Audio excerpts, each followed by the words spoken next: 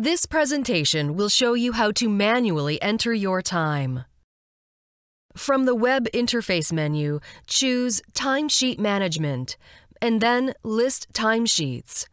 As default, your own time entries will be listed here based on the search criteria you have chosen. If your account is set up to do so, you can also view time entries from other selected users, as well as create new time entries for these. To manually enter a time registration, choose Create New. Choose Start Time, and then either duration or end time. As with the TSR Outlook user agent, select an organization, project, and activity.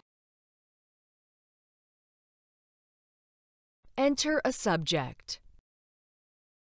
You can now save or submit the time entry. If you wish, you can also click on Details for more options, such as adding a description to the time entry. To save the time entry, click on Save. To submit the time entry, click on Submit. Following the next synchronization, the appointment will also show in the Outlook calendar.